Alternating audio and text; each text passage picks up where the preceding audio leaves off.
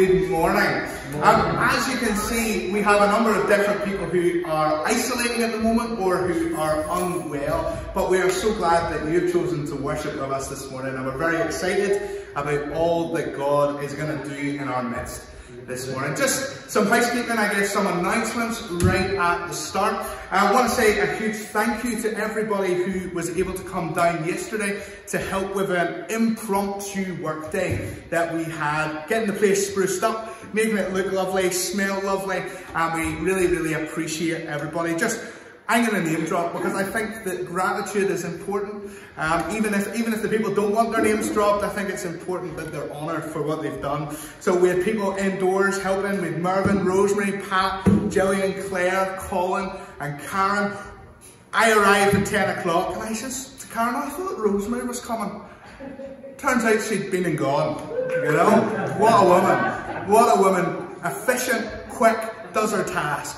Fantastic. Outdoors, we had our own ranger, Gary, who was out weeding, making the place look lovely as well. You'll notice that we have a clearer projector this week. Ali and Henry spent a lot of time this week putting in and installing this new projector, running cables. As you can see, they're all up here and everything. Not an easy job, so we are very thankful to them. It was great because I got to eat chip butties. So there you go. There you go. My wife didn't know that. So there you are. But every little helps, and these mornings are really great opportunities for friendship, for fellowship, and also to honour God by keeping His sanctuary and His house up to scratch and clean as well. So please come and join us next time if you're able. What we're going to do, we have a board meeting tomorrow night, and they don't know this, but we're going to set 4 different dates for throughout the year where we will come together and we'll do stuff like this. We'll give you them way in advance. You can put them in your diaries, and if you're able to come and do little, that's great. If you're able to come and do much, that's great. And if you feel all you're able to do is make the tea and coffee, you're very welcome to come along as well, because little is much when God is in it, and it's great to be together as well. As I said, board members, we have a board meeting tomorrow night, 7:30 here. Lots to get through. If you need any of the reports, come and see me afterwards and I can give you some of the handouts. Wednesday evening, who was at Bible study and prayer on Wednesday evening past? There was a number of us here and a number who aren't here just now for different reasons as well. We had a really amazing time where we felt the presence of God really come in power, to encourage and to build us up, but also as we pressed in and we sought Him on behalf of others. We actually set out to do 20 minutes of prayer and 40 minutes of study, and we ended up doing an hour of prayer because God's presence was so heavy in this place. And we really want to encourage you to come along and experience a little bit more of all that God has for us and who He is and what He longs to do for us as His people. Come along on Wednesday evening. We will definitely be starting our series on Isaiah this week, and we'll also be spending time in prayer too. As I said at the start, there are a few different people who are isolating, a few different people who are unwell and not able to be here for a variety of different reasons. And we just want to spend some time now, just coming before the throne of grace, coming before our God, praying for them, standing in the gap on their behalf, but also praying that God would really come in power as we gather here this morning. His word tells us that where 2 or 3 are gathered, there He is in the midst, and that to bless us. So we are encouraged that God is here, and we just pray now to welcome Him and give Him the position that He is due, that He can do as He pleases. So let's just pray together. Lord, we are so thankful for who You are. We are so thankful for the love that You have for us. We're so thankful that You never change, that You are indeed the same yesterday, today, and forever. And Lord, we come before You today in expectation and anticipation, believing with heart and with soul that we will encounter You this morning. Lord, we say to You, have Your way. May Your will be done, not ours. May You be enthroned and lifted high in this place. Lord, may Your glory fall in mighty power this morning. Lord, for those who are unable to be with us in person and are maybe watching online, who are isolating, who are maybe unwell, at this time, Lord. We pray a special blessing upon them as they tune in to this service, or Lord, even as they sit in your presence within their very home. Lord, be unto them all that they need you to be in these days. Lord, heal them where they need healing. Move in their lives where there needs to be transformation. Lord, we don't want to tell you how to do your job. Lord, we simply pray your will over their lives and over ours. And we pray all these things in Jesus' name, in holy expectation and anticipation. Amen. Amen. Do we want to worship God together? Do we want to stand?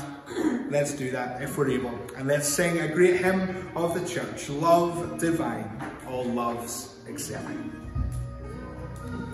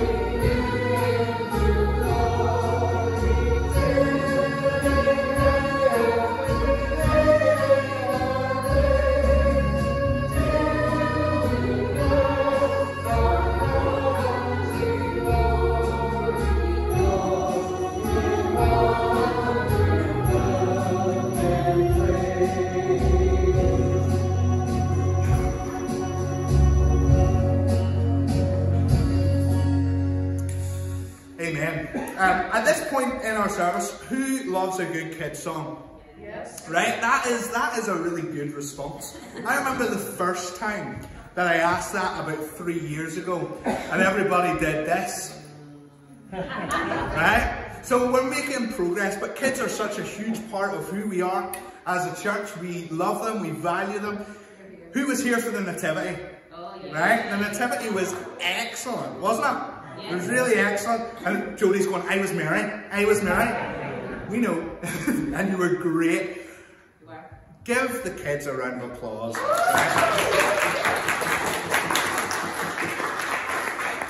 I know that was last year, but last week being so quick after New Year, a lot of them weren't able to be here, and we just want to say that we love you, we appreciate you, and we think that you guys are ace.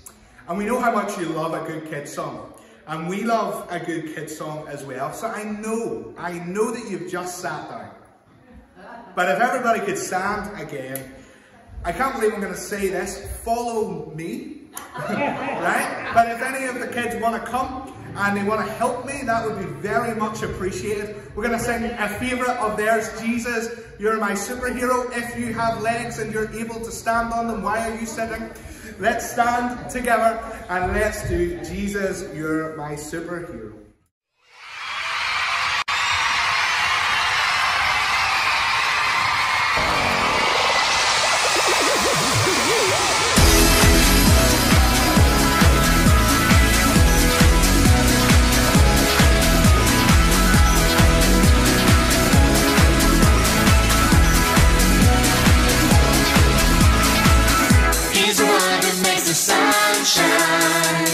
He's the one who puts the moon in the sky. He's the one who hung the stars one by one.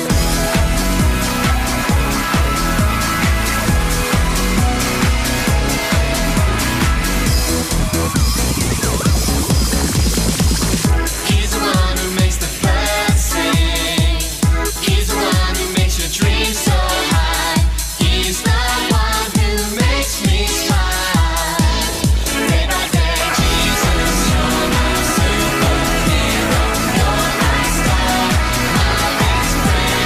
Jesus, you're my superhero. You're my star, my best friend. Yeah, yeah, yeah, yeah, yeah, yeah. Better than Spider-Man.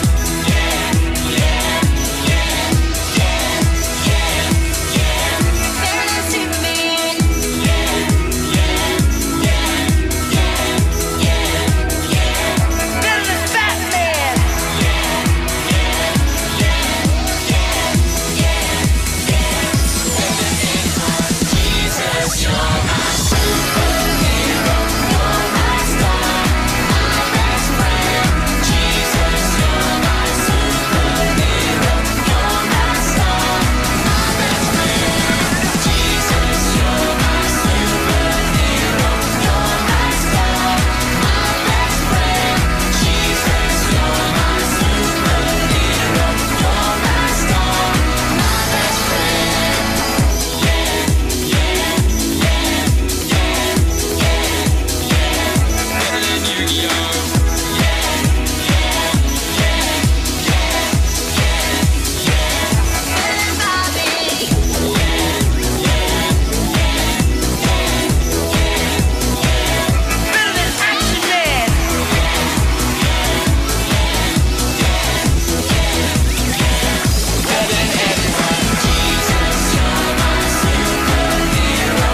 You're my star, my best friend. Jesus, you're my superhero. You're my star, my best friend.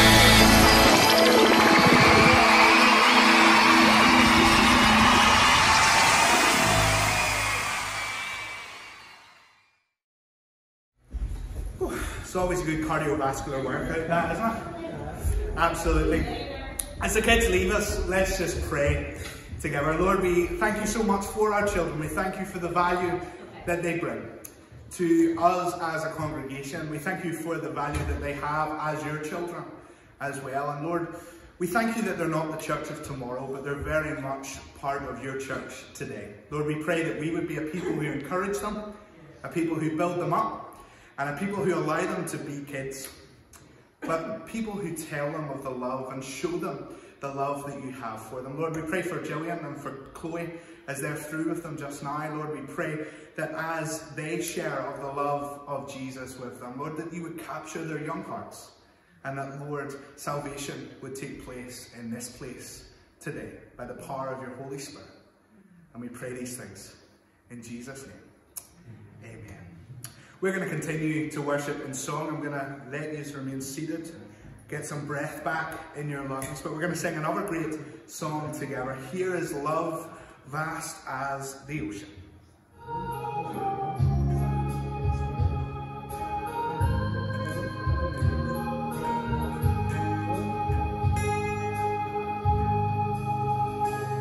Here is love vast as the ocean, loving kindness as the flood, and that Prince of life our ransom, shed for us His precious blood, who is love and not remember, who can see.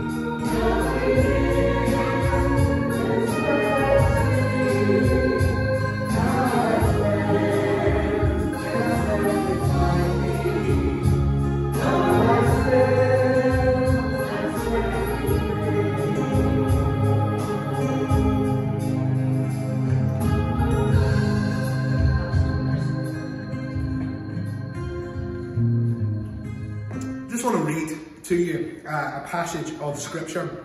If you've been to a wedding recently, it's probably a very familiar passage, and one which you will have no doubt heard at said wedding. It's found in 1 Corinthians chapter 13, and you've probably guessed by now that today's theme is love. It says this: if I speak in the tongues of men and of angels, but have not love, I am a noisy gong or a clanging cymbal. And if I have prophetic powers and understand all mysteries and all knowledge, and if I have all faith so as to remove mountains, but have not love, I am nothing. If I give away all I have, and if I deliver up my body to be burned, but have not love, I gain nothing. Love is patient and kind. Love does not envy or boast. It is not arrogant or rude. It does not insist on its own way. It is not irritable or resentful. It does not rejoice at wrongdoing, but rejoices with the truth. Love bears all things, believes all things, hopes all things, endures all things. Love never ends. As for prophecies, they will pass away. As for tongues, they will cease. As for knowledge, it will pass away. For we know in part and we prophesy in part. But when the perfect comes, the partial will pass away. When I was a child, I spoke like a child. I thought like a child. I reasoned like a child. When I became a man, I gave up childish ways. For now we see in a mirror dimly, but then face to face. Now I know in part, then I shall know fully, even as I have been fully known. So now, faith, hope, and love abide, these three. Or as one translation says, these three things remain. But the greatest of these is love. And this is the word of the Lord. We're going to sing one more time before we come and gather around that word. I do encourage you, if you're able, to stand together as we worship God and we cast our mind to Calvary.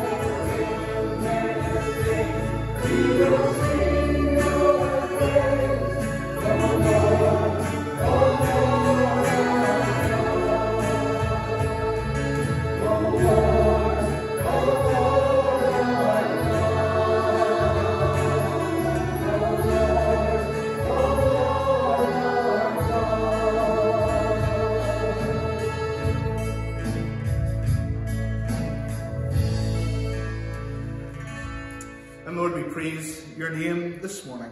And as we come and gather around your word, we pray that you would illuminate it to our hearts. For Lord, as we so often pray and believe with heart and soul, this is the living word of the living God for us, your living people. So Lord, by the power of your Holy Spirit, speak to us, challenge us, correct us where we need to be corrected, encourage us where we need to be encouraged. And Lord, may we be blessed by your word and be a blessing to you as we receive it. In Jesus' name, amen.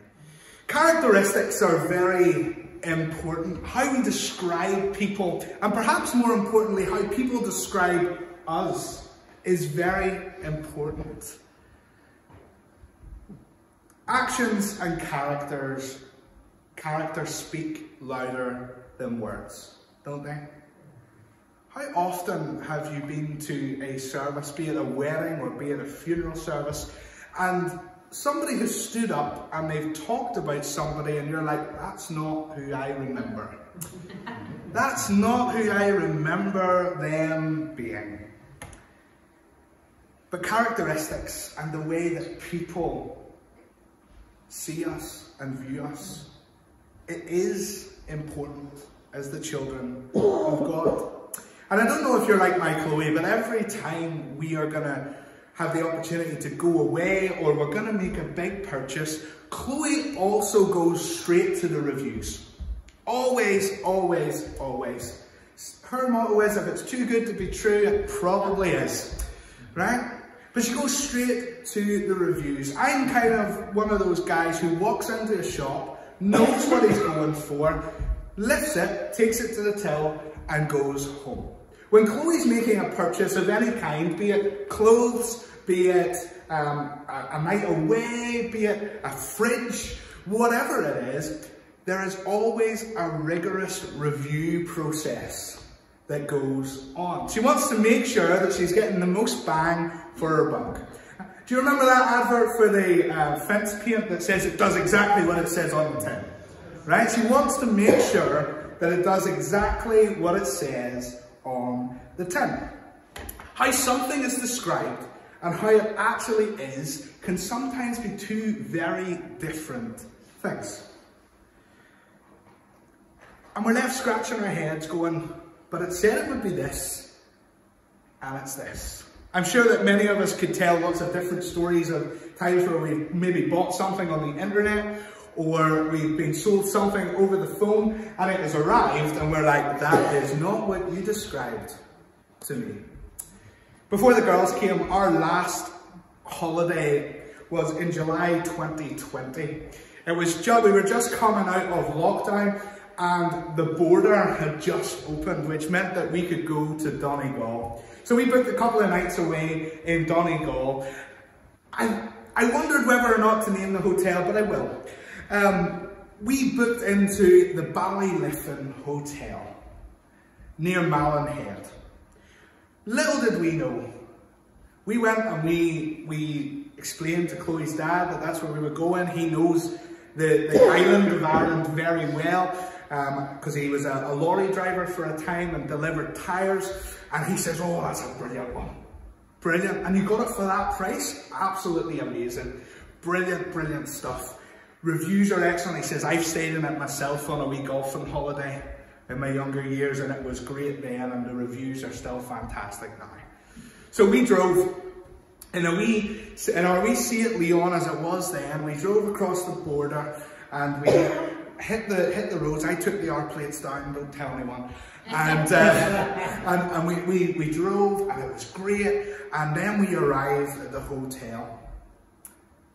And we realised very quickly that there were two Ballyliffin hotels. One about where Gary is, and no word of a lie, one at the top of Chamberlain Street, just there. And we had paid a price for the one down there, and we got the one down here. And we went and, until the day that we die, we'll probably say it was the worst holiday we've ever had. How something is described and how it actually is sometimes are two different things. But that should not be said of the church. Back in November, we shared with you the vision that we believe that that God has given us as a church for the next 3 years. And contained within that vision were 5 values. 5 values where we say we will be. We believe that this is the church that we're called to be. The church that God is calling us to be in this time, in this season, in this community. The forming of habits are very important. Very important. And sometimes it's very uncomfortable to kick a habit or to form a habit.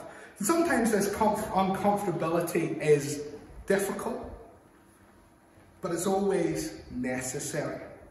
It's important that we set focused values which are true to who we feel that God is calling us to be as his people. But that we also aren't rigid about it, and that we work in cooperation with the Holy Spirit.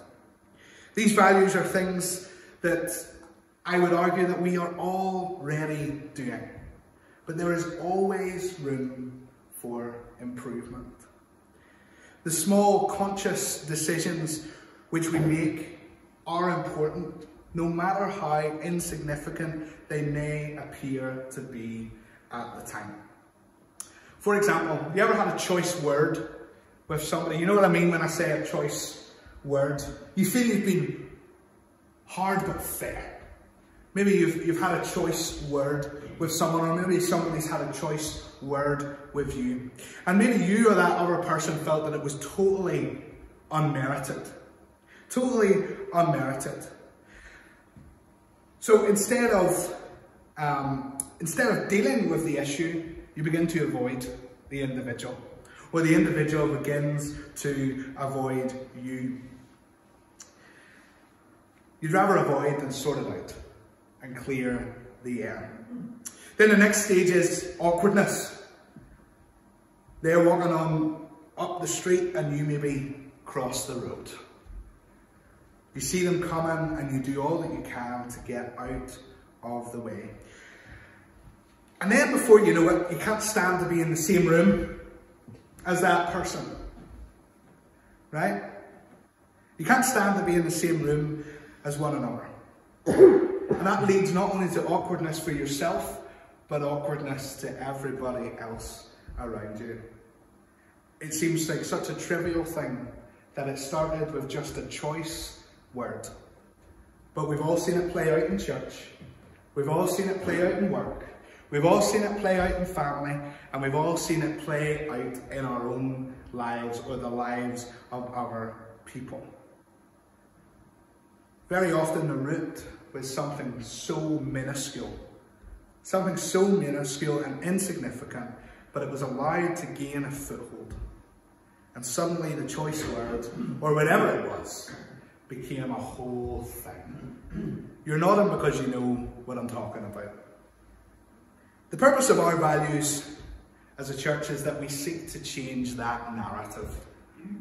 We seek to change the narrative. We seek to be the church and people that God has called us to be in this place and in this generation.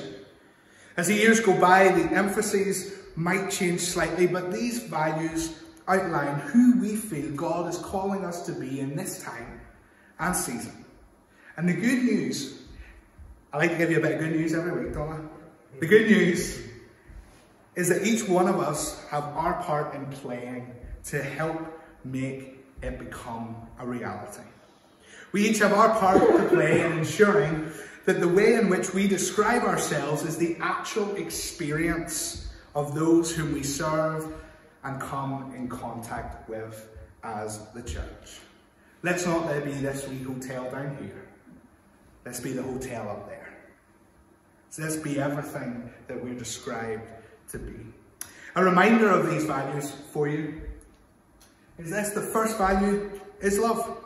That we will demonstrate the love of Christ by our actions. We will love others and help where we can to deal with the issues which they face. Second one's compassion. And we're going to unpack these over the next 5 weeks. Compassion. We will show compassion to those we encounter, regardless of background or life circumstances. Welcome. Whether it's on a Sunday or during the week, we will be welcoming to whoever comes across our path, treating them as part of the family and welcoming them to join us. Authentic. To be a family in which each person is encouraged to be who they are and who they are created by God to be. And that they are accepted regardless of what stage of the journey of faith in which they find themselves. In other words, we will be a church where there is no need for pretense and there is no need for masks. People can come as they are. And we will be faithful. We are faithful people. We will be faithful in our responsibilities as part of the family of God in every area of our lives. Be that time, finances, gifts and graces, and the pursuit of holy living. Recognizing that God himself is a faithful God. And when one part of the body suffers, we all suffer. When somebody else suffers, we suffer. And how are we going to do this? Well, we're going to unpack this more over the next 5 weeks. But how are we going to do this? We're going to be faithful in the place of prayer. We're going to be faithful in the place of prayer, continually laying ourselves before God's grace and mercy. We're also going to keep each other accountable to the values. We're going to encourage one another and carry one another's burdens. And we're going to do it without pointing fingers. We're going to do it without choice words, because we know what choice words can lead to, right? But we're going to do it loving one another, encouraging one another, building each other up, not wagging the finger, but throwing the arm around and saying, come on, let's go. And we're always going to be open to the moving and prompting of the Holy Spirit of God, recognizing that it is his church and that we simply have the privilege of being co-laborers. It is his will, not ours, that must be done. So that's a big snapshot. You're going to get this in a piece of paper very soon, so don't worry.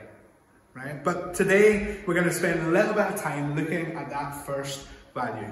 And that first value is love.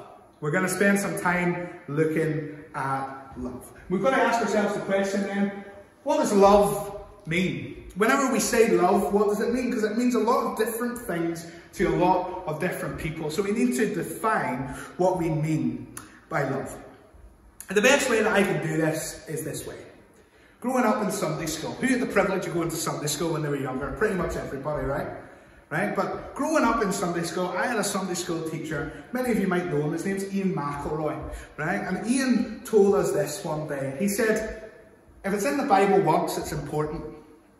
And if it's in the Bible twice, it's really important. Right? So if it's in the Bible once, it's important. If it's there twice, it's really important.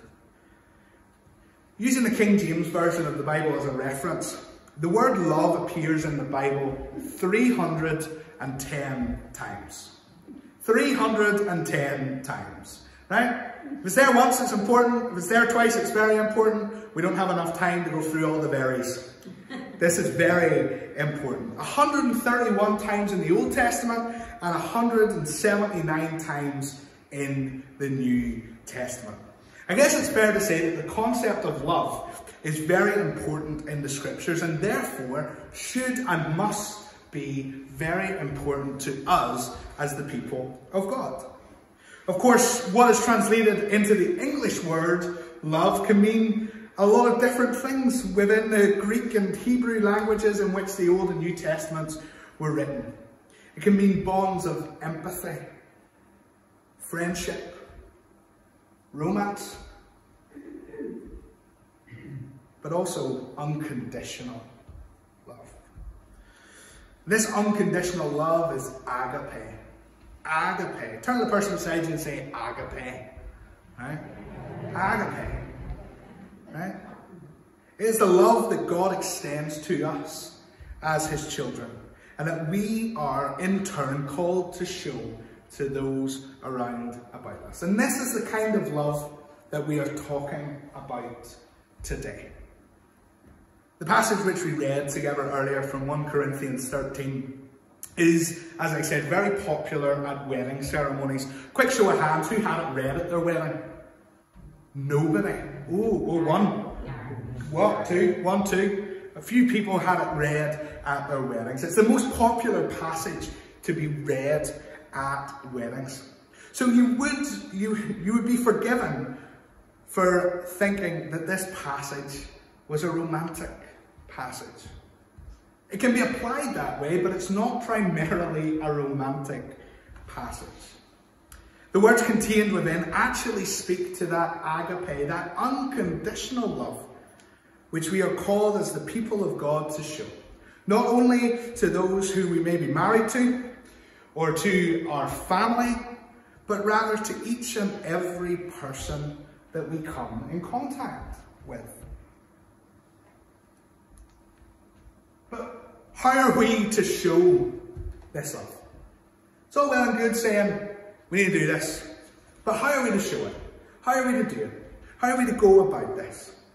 We are called, as the passage tells us, to be a people who are patient and kind, who do not envy or boast, who aren't arrogant or rude, who don't insist on always getting their own way, who aren't irritable or resentful, who rejoice in the truth, not in wrongdoing, who bear all things, who hope all things, and who endure all things, who love even when they've reached the end of the rope and they simply cannot be bothered, who place love and the extension of the love that we have received from Christ at the forefront of who we are and of all that we do.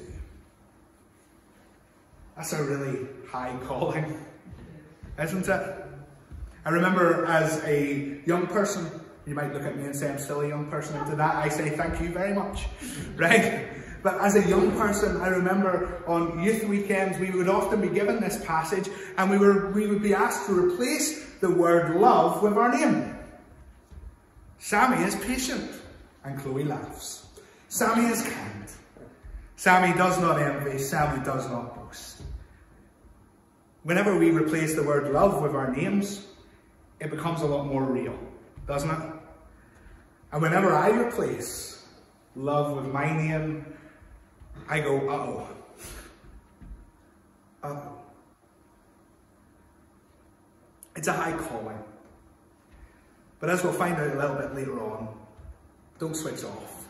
Because we're not called to that high calling in our own strength. We're not called to sort this all out on our own. So park that thought.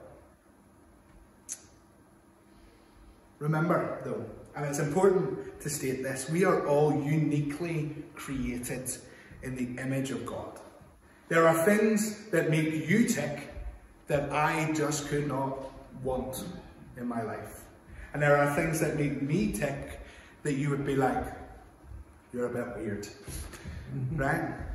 We are uniquely created in the image of God. There will be things that I like that you don't like, and things that people like that I don't like, right?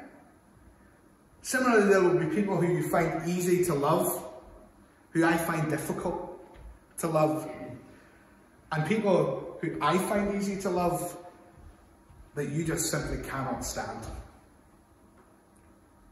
It's important that we know that nowhere in all of the scripture does it once say that in order to be a follower of Jesus Christ that we have to like everybody all of the time. Sometimes we get confused, and I think it's important that that's stated from the front by a minister on the authority of the Word of God.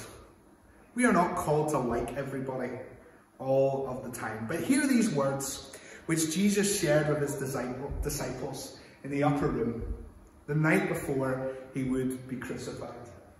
He said this, "Little children, yet a little while I am with you.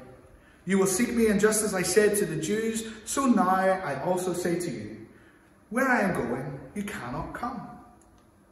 A new commandment I give to you, that you love one another. Just as I have loved you, you also are to love one another.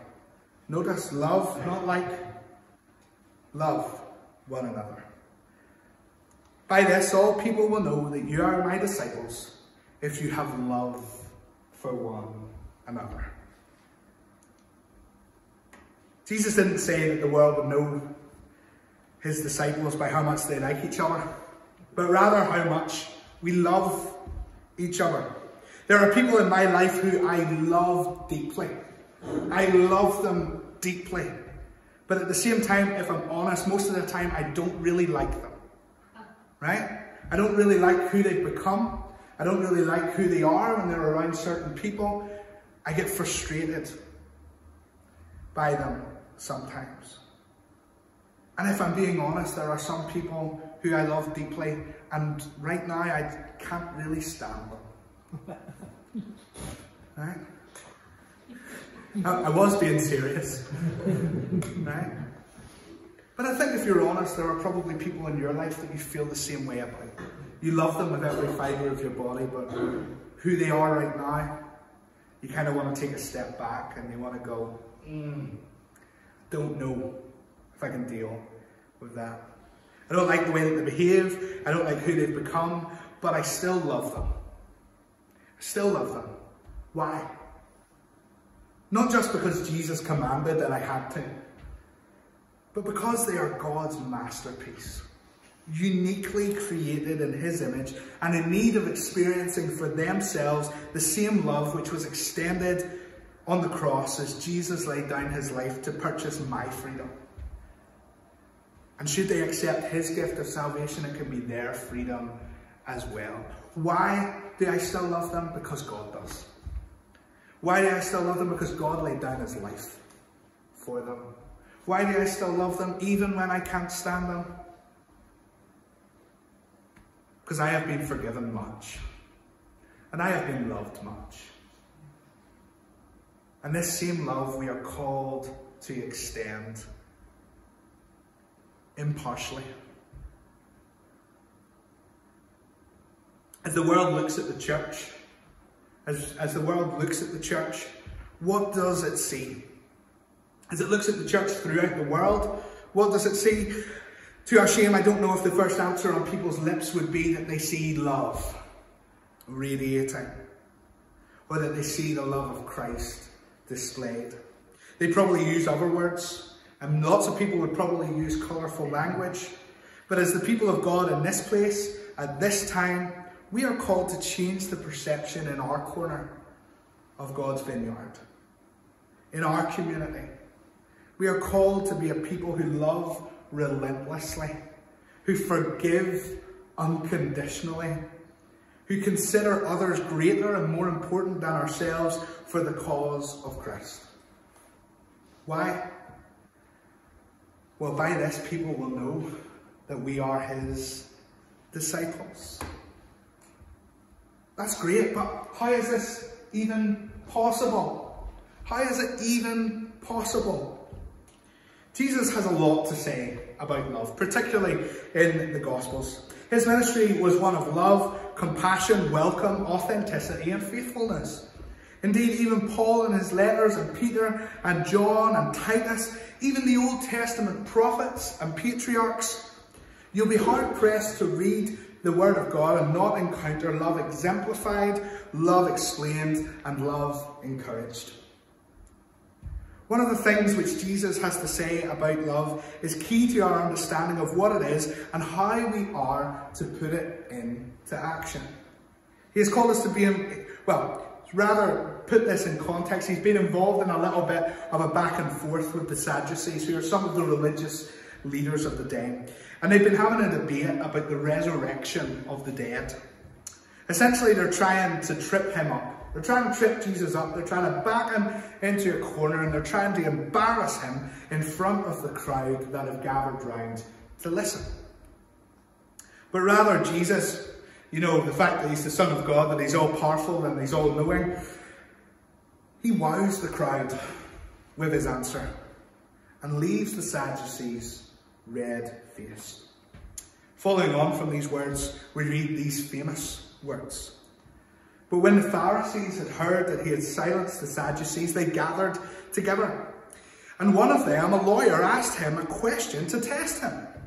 Teacher, which is the great commandments in the law?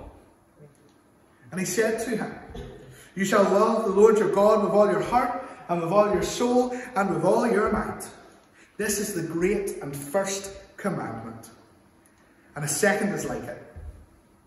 You shall love your neighbour as yourself. On these commandments depend all the law and prophets. Jesus is essentially asked here to summarise the whole of the Old Testament scriptures. And he does so as follows. Love God and love people.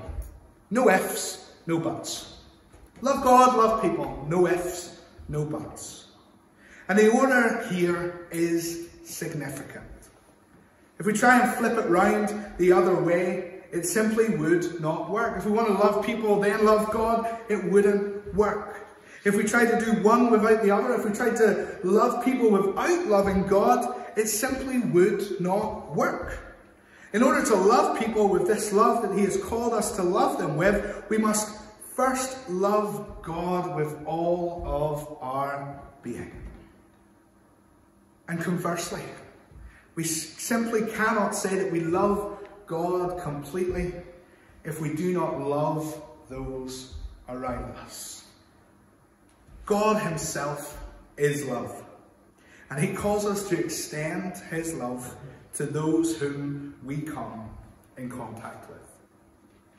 If we are to be the church that God has called us to be, if we are to be the church who extend love as a value, and by the way, a value is part of who you are. It's a part of your identity. It's one of those characteristics that people will look at you and say, they were a loving person. They loved relentlessly. They forgave relentlessly. If we are to be a people who demonstrate the love of God by our actions, who love others and help where we can to deal with the issues that they face, if we're to be this church that God is calling us to be, which we believe of heart and soul that he is, we have to be devoted to the source. We have to be devoted to the source of love. We're told in the letter of 1 John that God is love. Not just that God is loving, but that God himself is love. We have to be loving the Lord our God with all of our being, allowing him to do his sanctifying work within us, spending time with him in the place of prayer and in the word, devoting ourselves completely to him, praying with Jesus in the garden, not my will, but yours be done. This love that we're called to extend, it's sacrificial. It costs us something. It costs us something. It costs us this. We need to afford God the rightful place as Lord of our lives and as our all in all. We're not going to sing it, but you know that song, Jesus, all for Jesus, all I am and have and ever hope to be. If we do not have love, if we do not seek him, if we do not allow him that rightful place, those words are just platitudes. Those words are just words. But this love that we're called to extend, and this love which we experience ourselves from God, that's the kind of love that this song describes. Simply put, we cannot be the church that God has called us to be unless we dedicate and devote our lives to him. That he may be made known in our community and glory brought to his name through the way that we live, serve, and love those around us. So, we're called to be a people of love. We're called to be a people of love.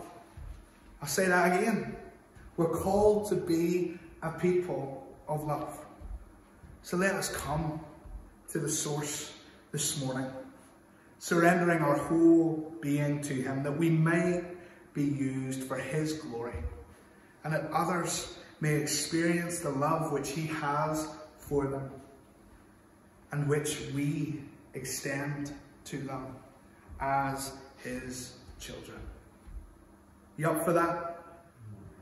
It's costly, but it's worth it. It's costly, but it's worth it.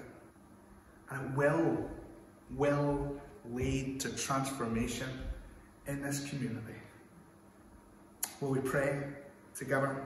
Lord, we thank you for the simple yet profound challenge that you have laid before us this morning. Lord, help us to love you with all of our being, that we may be the people that you have called us to be in this place at this time, that we may love those around us, and that glory may be brought to your name and transformation experienced throughout the streets of East Belfast. Lord, in the silence, we rededicate ourselves to you. In the silence, Lord, we ask that you would fill us up as individuals and corporately together as your church, that we may go and show the love which you have extended to us. And we pray these things in Jesus' name. Amen. Amen. Just behind me on the screen, we're going to play a song. This is going to be one of our songs for the next 5 weeks. We're learning it together. I wasn't too sure whether or not the band knew it, so it might be that the band play it in future weeks. But it's a great song of unity. It's a great song that sort of exemplifies who we are called to be. It's called Oh How Good It Is. If you know it, sing along. If you don't know it, listen, drink it up. It'll also be on the YouTube channel later on, so you can go and listen and familiarise yourself with it again. But let's sing or listen to these words together, and maybe receive them as a benediction this morning as well.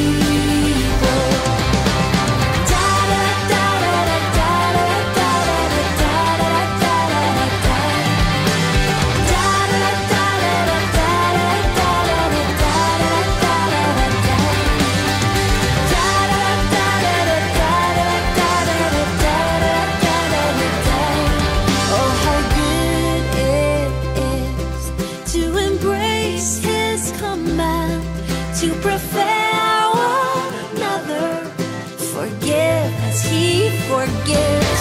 When we live as one, we all share in the love of the Son with the Father and the Spirit.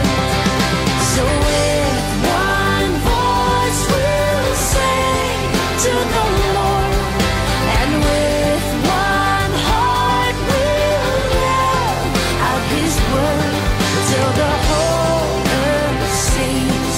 The Redeemer has come, for He dwells in the presence of His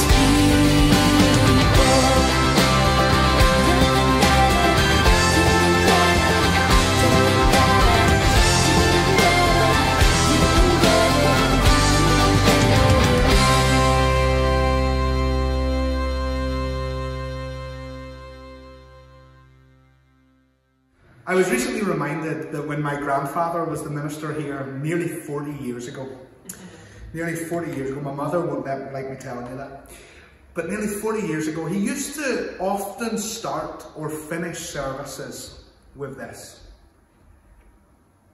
If anyone here has a grievance against a brother or sister, sort it out.